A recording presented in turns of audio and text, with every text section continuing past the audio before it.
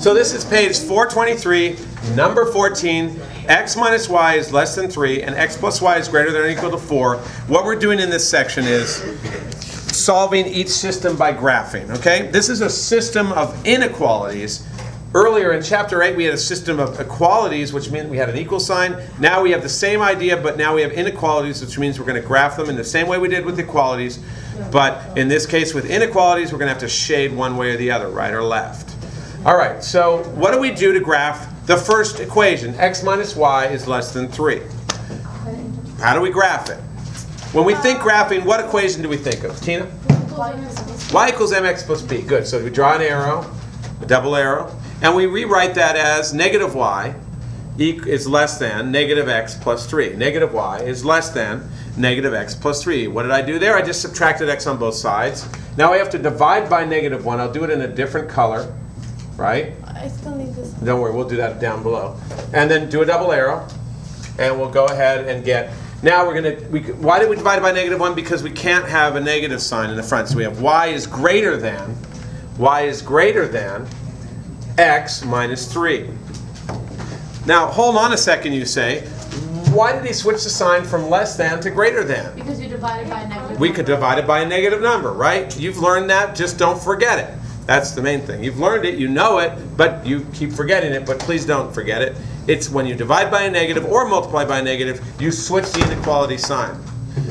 Now that we've done this, okay, we're done with that for now. We can actually look at that and tell what the slope is. What is our slope now from there? M equals 1. X. Go ahead, M equals 1. And B, our y-intercept equals what? Negative 3. Okay? Just wanted to make sure it was in blue. So look, we followed it through. We went ahead and switched it over into y equals mx plus b format. We found our slope and our y-intercept, and we can go to our graph, but we will wait 1 minute till we get it here. So what do we do in this one? What's our first step in terms of getting this into the y equals mx plus b format? We will... What's our first step? Subtract x from both sides. Subtract x from both sides. You want to do it in blue? So go ahead and do that, guys, yourselves. Go ahead and do it yourself. So we've gone ahead and subtracted x from both sides, and we end up with y is greater than or equal to negative x plus 4. We didn't switch the sign there because we didn't divide or multiply by a negative number. And then we know what m is, and we know what b is. M equals what? Go ahead, Glenn, write. M equals negative 1, and b equals 4. Is there anybody who doesn't know why m equals negative 1? Did you learn that? Okay, and why b equals 4 here? Is there anybody who's not sure about it? Because this is the time to clear it up. Now we use that information. We draw a graph now. Everybody draw a graph. So first of all, Glenn has gone ahead and graphed this one. The y-intercept is 4, which means 1, 2, 3, 4.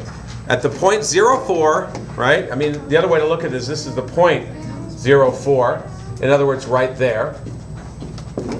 And this is the y-intercept, and once we have a point, we can use our slope, which is rise over run, to find the other point by going down 1 over 1. Why down? Because it's negative 1. Rise over run. If we were to put it like this, our rise is down 1 over 1. And we draw a line. All we need to draw a line is 2 points.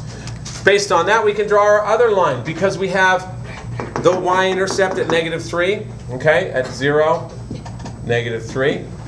And the slope 1, up 1 over 1, and go ahead, Glenn, and draw that line. Do it in green in another color so that people can see the difference, right? And then another very important thing with all this is that you need to label your graphs. So, because we don't know exactly which one is which. So on this green line graph, because this is the y-intercept of negative 3, our line here is y is greater than x minus 3. And because this doesn't have a little equal sign here, it means that we shade it, we keep it as a dotted line, because we're not going to have that included in the shading. In other words, the solutions are not on the line. Now, as far as this one goes, this is the y-intercept 4, so it's this inequality. Y is greater than or equal to negative x plus 4 is the blue line. And now it is a solid line because we have it greater than or equal to. We include the line. The points on this line are included in our solutions. Now, where are our solutions? We have to shade it and we have to test points. We test 0, 0 for y is greater than or equal to negative x plus 4, and we get 0 is greater than or equal to 0 plus 4. 0 is greater than or equal to 0 plus 4. 0 plus 4. 0 plus 4. Or negative 0 plus 4, but it's the same thing. And put a question mark above that. Because we're asking, is 0 greater than 4? Is 0 greater than 4? No. It's not. So this is false.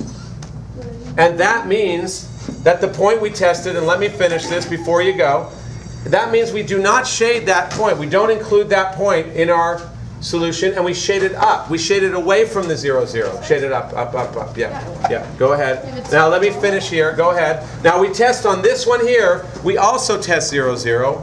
And we go ahead and put test 0, 0. We get 0 greater than 0 minus 3. Is that true? No. Is 0 greater than 0 minus 3? Yeah. Yes, it is. It's true. So we shade this up, right? And our solution is this area right here.